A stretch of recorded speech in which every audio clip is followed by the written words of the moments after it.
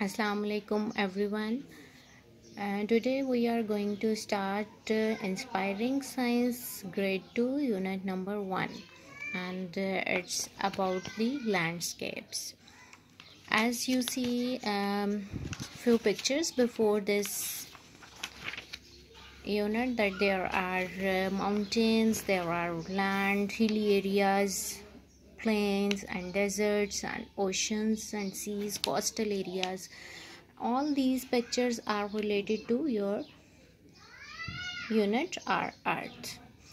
And first, before starting this unit, there is a very good warm-up activity for you that you have to fill yourself, and at the end you will ask the clues, or you can have a cross check from your parents that what's the solution. You have to do it yourself. The first is CO. As picture you can see, just write it spelling, and the next one, that is first blank N and blank and W, that will be snow.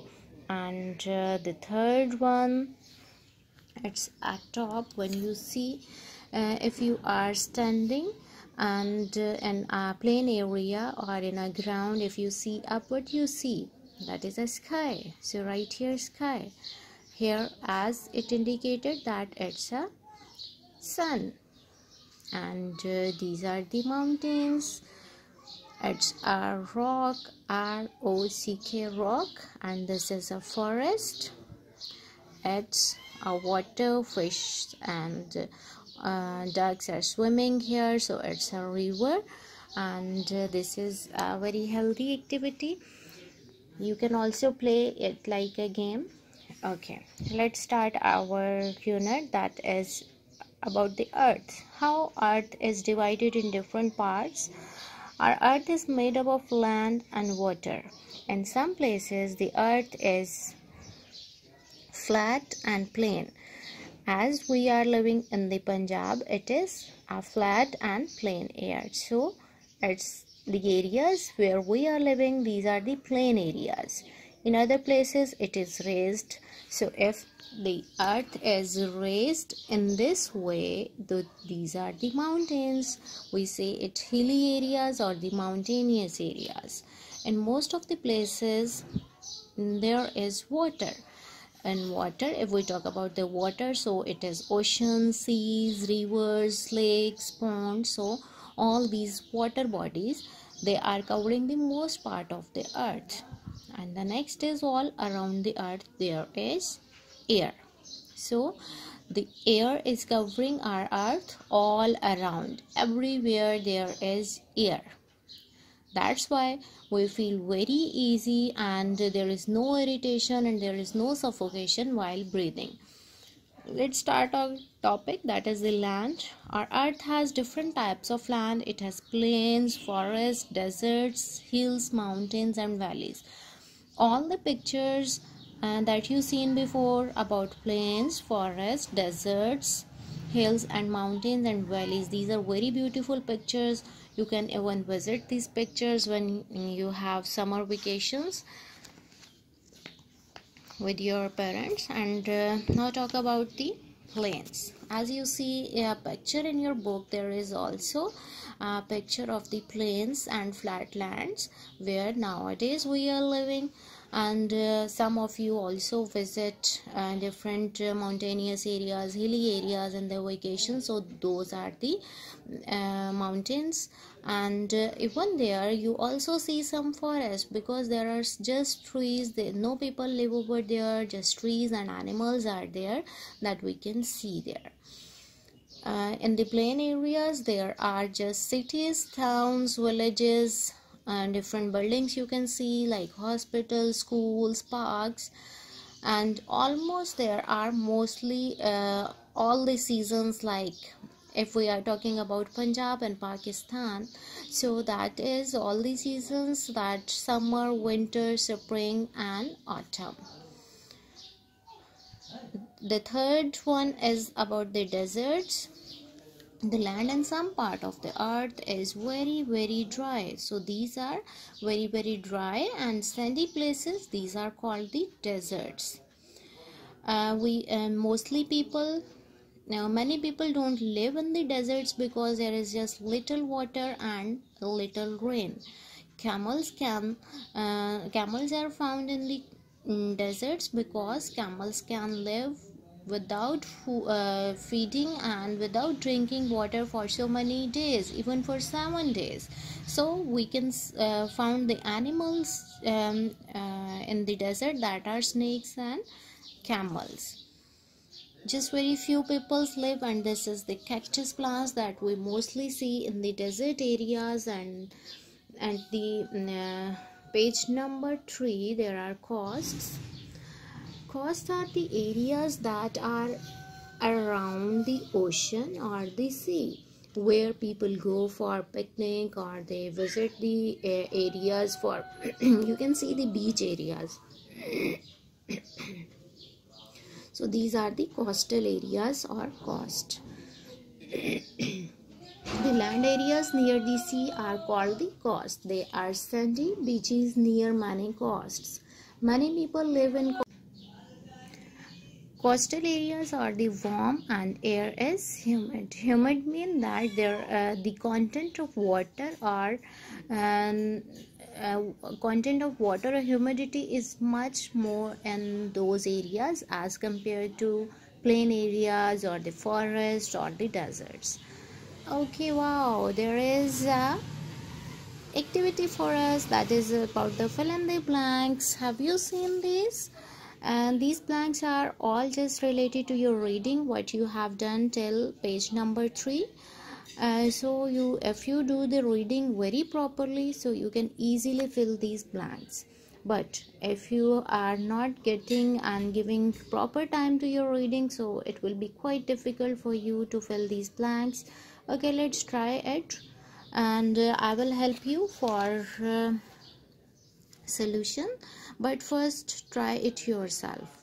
It will be healthy and it will not take any time that for learning. If you do it yourself, you will learn it at the same time. So the first is, most cities and towns are built in plain areas. Large number of wild animals live in forests. And coconut trees are found in which areas? If you read the reading properly, you can easily find the answer, that is the coastal areas. Oh, polar regions. In the polar regions, the land is always covered with lots of snow and ice. Very few plants and even the human beings or animals live over there. Only a few animals that you see here, polar bears, live in this area.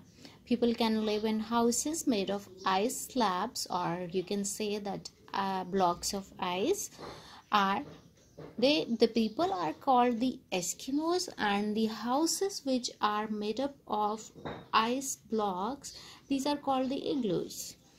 Oh, there is a very interesting information for you, that is the polar bear is so strong that it can kill an animal with one blow to the head. Means that it is so strong that it can even kill the animal with a single attack. So it is interesting for you about the polar bear. Here is an activity. There are so many activities in your book. So book is so interesting, is it? Match the pictures to the places where they are found, where these animals or the plants are found. So you have to match it with the given option or given caption. Seal, where seal is found? As you see that seal is sitting in which area, so you have to join it with the proper caption, that is the coast or the polar region, plains and the desert, wheat crop, camel and coconut trees. It's all about from your reading. So next is the hilly areas or the mountain areas. Hilly areas are very pleasant. Most of you already visit the hilly area, so you can easily understand this reading paragraph. And you see over there the people made their houses just like huts, and with the sloping roofs. Why there are sloping roofs? There are sloping roofs. The reason is that people make it that rainwater or the snow easily flow away from the roofs, so there will be no rainwater collected on the roof, or there is no ice that make them troublesome for them. Mountains are much bigger than hills. Some mountains are rocky, some are muddy. You know that some mountains are made up of mud just with the soil, so those areas are a little bit dangerous. Some are very high and some are covered with snow. Where snow melts, water starts flowing down the mountains. It also makes a waterfall. A beautiful waterfalls we can see in the mountainous areas of the Pakistan. The next is about the valley. What is valley? As you also see in the start of the unit, there are pictures of valleys, that the area between the two mountains, where we can say a little bit plain area where people can easily move, or they can grow the crops, or they can harvest the animals easily. So that area is called the valley. Here you can see the valley. I can tell you some names of valleys in Pakistan, that is Neelam Valley and Kaghan Valley, Naran Valley. These are the valleys between the mountains. Water. What is water? A large part of the earth's surface is filled with water. Water is important for all of us. You know it very well that if you don't drink the water, we feel very thirsty, and even people can die if they don't have enough water. Most of the water present in earth is salt water. It is present in vast quantities in water bodies called the oceans and seas. Now on page number 6, there are few fill in the blanks. Just 3 blanks are there. You have to fill it. Again, I'm saying that if your reading comprehension is very good, so you can easily fill these blanks, but if you don't give proper time to your reading, you will feel difficulty. So I hope that everybody can do that. Very few plants grow in the deserts. You can see that in the desert, the ice houses in which the Eskimos live are called the igloos. As we see in the picture of the igloo, under that picture there is written this information: the lowland between two mountains or hill is called a valley. Okay, now it's done, and the next is points to remember. These are very important points from your lesson. If you learn it, you can easily understand the concept, and it's quite easy for you to get the idea how many types of the plants are, how many types of the lands are there, and what are the specialities of these lands. On the same page, there is exercises started. Again, fill in the blanks but with the options. So you have to choose the correct option.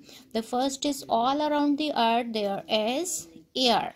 The second is highlands are called the plains or the hills, so the correct option is the hills. Third is people live in the plains, many people or few people, so on the plains there are many people live, so correct option is many. Now we are going to turn on the page number 7, that is the fourth blank. Very few plants grow in desert or forest. In forest we read that there are so many plants, so here the correct option is desert. In desert very few plants grow. And they say fifth option, many dash live in forest. Many people live in the forest, or many animals. Obviously many animals live in the forest. On the coast the air is dry or humid. The air is humid. Coconut trees are found near dash areas, near the coastal areas. And the last blank is about the igloos, about the Eskimos, about the polar region. It is Eskimos live in the houses made up of cement slabs or ice slabs. The correct option is ice slabs. Okay, now here is matching the column. There are 2 columns are given to you about the plain, forest, coast and desert. So you have to match with a scale with proper lines to the next column. Plain, as plain, it is a flat land. Forest, trees and animals. Coast, coast is a land near the sea. So the fourth one is desert. Desert is a dry place, so we will join it with B. It's now about the question answer session, a little bit long, but it is very interesting because we already learned many things from our reading and from different activities, from warm-up activities that is given on the different pages. So it's you can take it as a quiz, you can also take it as a evaluation activity. So why do many people live in the plains? What's the reason? So the reason is that because crops can be grown in the plains, so many people live there. The second question is, what do you see in the forest? The correct option that I am going to keep a chat over here, that is about the trees and animals. What we see in the forest? Trees and animals. What are deserts? As I already tell you, deserts are the dry and sandy places are called the deserts. Our fourth question, why do few people and animals live in desert? The reason is that because there is little water. And the fifth question is, why do houses in hilly areas have sloping roofs? They have sloping roofs so that rainwater flow away easily. The sixth and the last question is, where do you find most of the water in the earth? The answer is in oceans and trees. Now you can see these all questions and their answers are here, and you can easily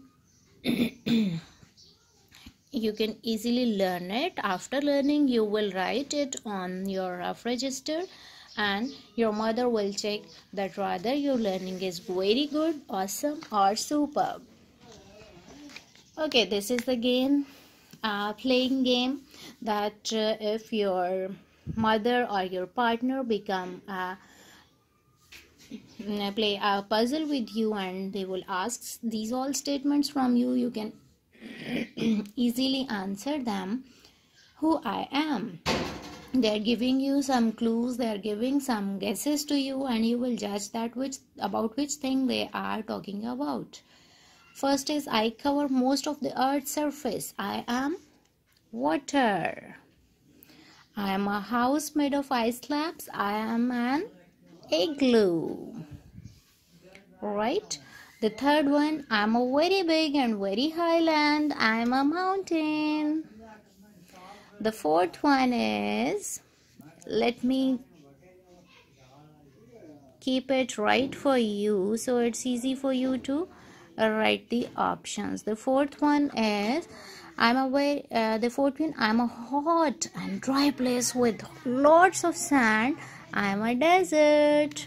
And the fourth one, I'm a small highland. I'm a hill. And the last one, I'm a lowland between two mountains, so I'm a valley. This is interesting. And the same way you can write it on different chart, on different computer papers, cut it and you can paste on your this task. It will be a very healthy, enjoying activity, and you can also take help of your mom. Okay, the project idea, again a very interesting thing that I love to discuss with you. It's about to make all these types of plants which you read in your lesson. So like you can make deserts, you can make plains, you can make the mountains, even you can draw all the things, or you can paste different things for creativity, and you can use a shoebox for making different landscapes. At the end of the lesson, I also share with you different types of projects related to the art or the 3D models. So you can anyone you can choose and prepare it, and you will share with me, and even you can make all the models. It's all up to you how much creative and how much interesting you are taking interest in your lesson. It will be very healthy activity. In this way you can learn all the things what you read. So I hope that all of you find very easy this unit, and very interesting, very new information you will find from it. So keep enjoying, keep reading, keep studying, don't disturb your parents. Thank you so much. Fi aman Allah.